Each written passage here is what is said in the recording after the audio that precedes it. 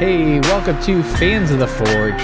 We are here with our wrap-up for Forge and Fire Season 6, Episode 23, The Kane's Sword. I'm Chris. To my left we have Sean.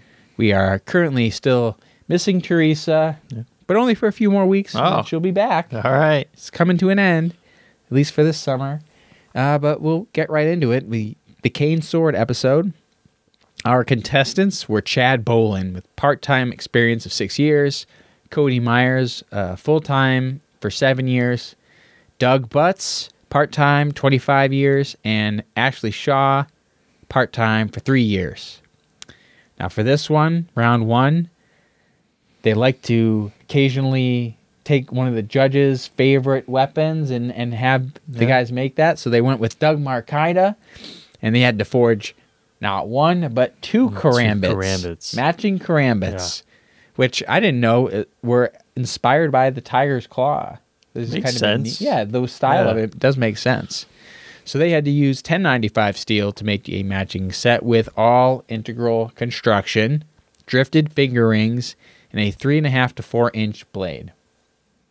So sounds like a challenge. That's a challenge, all right, because not only are you making two that have to match, it's integral with drifted finger rings. Yeah. For Chad, he made 2 blades from the 1095 using Big Blue, and it was his first time using a power hammer. And he forges out his blade first instead of doing the rings first, which was a different contestant's method. And his blade design ended up not really looking like a karambit. It kind of just looked more like a regular old hunter knife. Like right, it had a big belly on it. Yeah, it wasn't curved the right way. No. Definitely wasn't matching. Like one of them was a kind of a karambit, the other one wasn't.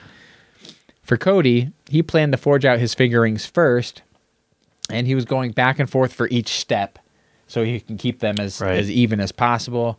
And they didn't really show much for him, and then he quenched with really no issues. No. For Doug, he chops his steel in half first and puts the 2 pieces in the forge, rather than everyone else who had put 1 piece in and then drew out that piece. But then he went and he drew his metal out extra long, like super, super long, and had to cut more off.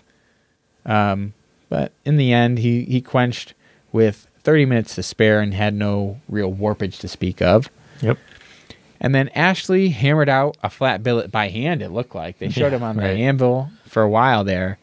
And he ended up having these really small billet pieces, like tiny. Like the judges were really concerned that it might not even be enough for the blade itself because it's a really small piece. And I think when I was watching, I was like, oh, well, but they always say like a small piece of steel like can go a long way. But then he kind of came back with, but it, within integral construction, like you still need a decent amount of material for the handle, so you can actually use it. Right. So, so that kind of made sense. Yeah. But even though he did not have that much, he still started to forge his blade out first. He had a real tough time drifting his finger rings in the 1 finger ring and the small piece of the steels that he had. And then he quenched and went to the grinder to clean them up. For the judging, Ashley's, one of his was more like a karambit than the other, curved versus a straight blade.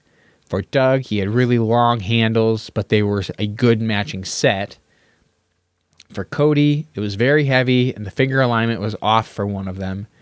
And then for Chad, because his blade style was not a karambit, he ended up getting boot.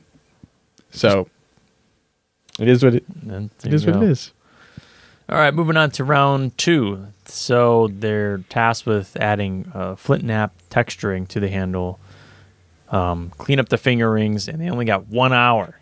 Right, that's pretty crazy. So in addition to doing that work, they also had to sharpen their knives. Right. So for Cody, he focuses on refining his blade shape on the grinder and didn't spend any time fixing up his finger holes. Yeah, they didn't look so hot. Yeah, like, your finger's going in it. You should make that at least smooth. Yeah, workable. For Doug, he plans to cut his handles and weld them back together. So he was taking a section out to make them, because they were really long. Yeah. So he kind of shortened them up. One of his blades starts getting pretty thin, And then he flint knapped his handle with the angle grinder. And that flint knapping is kind of a neat texture. I think you see that a lot. Alex Ruiz, I think, does that on some of his that I've noticed. Yeah. It's a neat texturing style for. It's like a little bit. It's like more than like a hammered texture. It's like deeper divots and kind of. It reminds me of like volcanic glass. Like sometimes you see that stuff cupped, or like old like Indian head, like arrowhead stuff. Like how, because that's what it's kind of from. You know, chipping rock like that. Yeah. So then for Ashley, he worked on making his handle longer by welding extra metal into the blade. He did have some welding issues and worked on getting the proper texturing. Moving on to the testing for the strength test, Ben Abbott's steel plate bash and wood stab. For Ashley, both karambits lost their tips, and one of the finger holes was a problem. For Doug, Ben likes the shorter handles and the ring position, but Ben says they could still be shorter. He had tip damage during the test. And for Cody, the blades held well. The tip of the point flattened during the test, but fared much better than in previous karambits. Yep. For the sharpness test, there was a meat slice. So for Ashley, one karambit is comfortable. The other straight karambit didn't work as well. It will cut. For Doug, it had very sharp edges. Despite the missing tips, it will cut. And for Cody, Doug refused to test because the finger ring is sharp and would have cut Doug's hand. So Cody had the boot. Yeah. So there's like this protruding little piece that just needed to be knocked out. The Dremel tool could have probably easily gotten They all out. said like all you need was just I think Cody said, it could have taken 10 seconds just to knock that out of there. It would have been fine. The only reason Ben did his test with it is because he was wearing gloves. Right. But Doug was going to go bare hand with it. That's a problem. He couldn't. Yeah, so that's a problem. So comes down to Ashley versus Doug for round 3, making the cane sword. It was a Victorian-era high-class gentleman weapon plus self-defense. It could be sprung by clicking a button, and it's good for stabbing while swinging the sheath to smash an opponent. Why not? It's a heavy wooden sheath. They had to have a 28 to 30-inch blade, a cane pommel or handle, and they must have a sheath and a mechanical locking mechanism, and they had 4 days to complete. So I wouldn't want to have to make a mechanical locking mechanism for something like that. That definitely is difficult. I wouldn't know where to start. I know. I mean, I guess you do just research on cane swords that were made and see how they worked. And yeah. So for Ashley, day 1, he started by working on the blade shape. Day 2, he did touch-up work on the blade and then quenched, and he came out of the quench with a warp, and he decides he can try one more quench, and he ends up continuing on with his blade from there. And then he makes a framed construction for his sheath. So he kind of made like a rectangle out of pieces of wood first, and then put pieces on the outside, and he also textured the sheath to kind of have a nice look to it. Right. For Doug, he did a ceremonial lighting of a fireball to start his build. That was a hell of a fireball. I wonder if the camera guys were like shocked or not expecting that. He uses his only piece of 5160 that he has left for the blade, and then he has some Damascus that he has that uses for the handle and the pommel. They skipped day 2. But they did say that he had a successful quench on day 2, and so on day 3 he starts working on his locking mechanism. And then on day 4 he works on putting on his Damascus pommel, and then breaks his tap for the threads.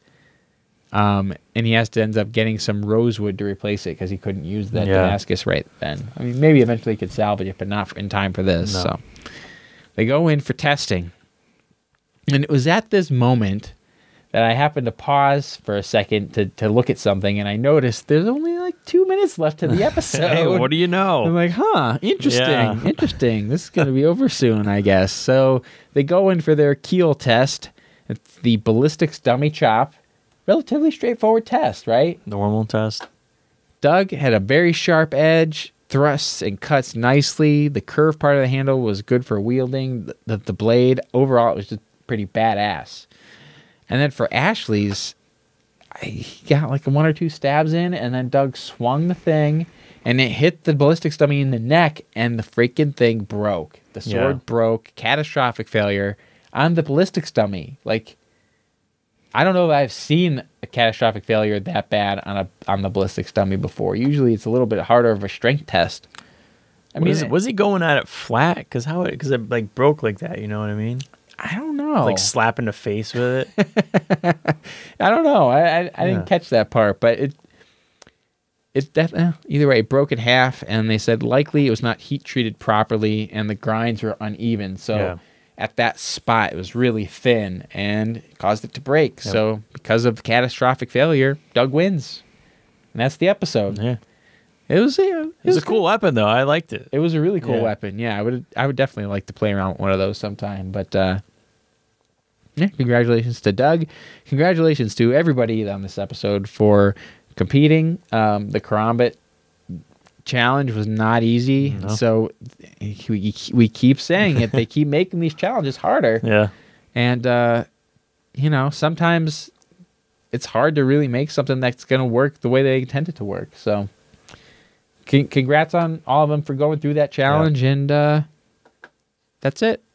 That's the episode. Right. So thanks, everybody, for watching this quick wrap-up for Forge and Fire Season 6, Episode 23, The Cane Sword. Remember to follow us on Instagram and Facebook, or subscribe to the YouTube channel, or download the audio podcast if you don't want any of that other stuff. All that stuff. So that's what we have going on. That's the episode. Thank you for watching. See ya.